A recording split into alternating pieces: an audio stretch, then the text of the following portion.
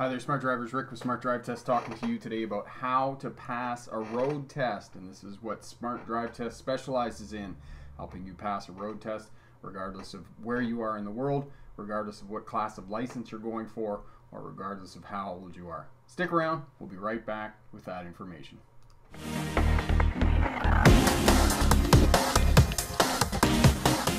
Badamazi is here. Hello everyone. If you're just tuning in, let us know where you're tuning in from and what class of license you're going for in the world. And this is the other part that I really like, is smart drivers who are supporting each other, who are helping each other out and sharing their experiences. And that's the other community that I wanted to build, was smart drivers who are helping each other and supporting each other and being positive. And one of the things I will tell you is that I do police the comments to the best of my ability here on YouTube, and YouTube has some fantastic tools for me to do that.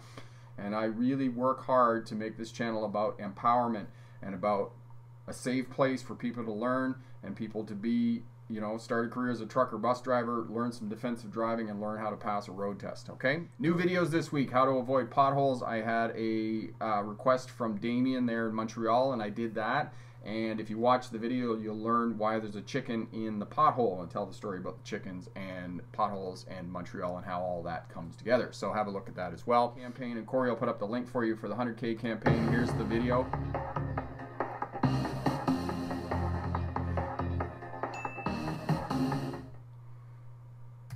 And I just noticed in that video that she winks at the end of the, when the last line comes up, helping 100,000 drivers get their license. So yes, I'm going to do the draw this week. So if you've passed your road test this year and we helped you, Smart Drive Test, go over to the Smart Drive Test website, sign up for the draw, and you'll go into the draw for a monthly fuel card of $100 here in North America, and we'll help you do that. And one of the other criteria is for the winner who wins the $100 fuel card. I just need a copy of your learner's permit of your new license that it's been issued within this year, and then that way you'll be eligible for the 100,000K. So we're going to get caught up on that. We're going to do the first draw, and we'll get caught up back to January here. So that's going to happen as well.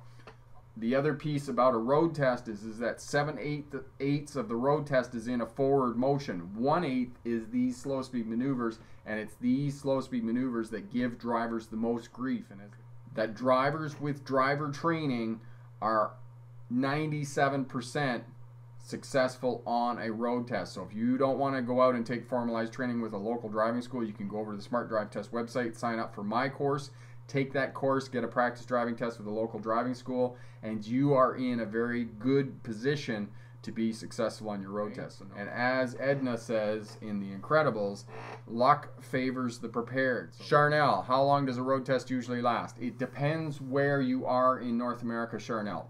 In Ontario, some of the road tests are 30 to 40 minutes. Here in British Columbia, they're usually about 20 minutes to 30 minutes. I do know in New York City and other large metropolitan areas, these can be as short as 10 minutes. Jack, are people really strict on how far away you should be from the curb? So when you're parallel parking or curb parking, Jack, you should be sort of 8 to 12 inches away from the curb. So if you look at a curb, as most of us know, sidewalks, it's got the elevated part and then it's got this part here. You should be kind of within that 8 to 12 inches away from the curb, which is kind of 15 to 20 centimeters. In Astoria, I failed my road test at the end of March, but then I passed on my second attempt. Oh, that's awesome. Thanks for recopying that, Corey there. That's brilliant. Okay, Marty, the $64,000 question. They want to go for 57-foot trailers like in Canada. You'll never be able to get bridge law because you have either too much tail swing or tandems too far back. Okay, Sam says that's correct. If you knock the examiner out of his or her seat when parallel parking and you hit the curb, it's over. That's pretty funny. You'd have to hit it pretty hard to do that. Well, Sister Sam, why are there so many holes after the winter? Sister Sam, excellent question. The reason that you have so many holes in the winter time is because the moisture underneath the roadbed freezes. Okay? In the winter time. In the spring, when it warms up, that ice thaws and it becomes water. If you're watching on the replay, consider hitting that thumbs up button, say thanks there, and leave us a question, share around on social media. That helps all of the smart drivers to pass the road test and be successful in earning a license. If you passed a road test in the last couple of weeks, congratulations. That's awesome. And if you have a road test coming up, good luck on that.